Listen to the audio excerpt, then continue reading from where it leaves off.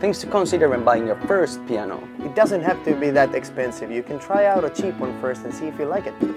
Weighted keys with the full range of 88 so you can play every song in the world. Hey, and it's good to have internal speakers so you actually hear what you're playing.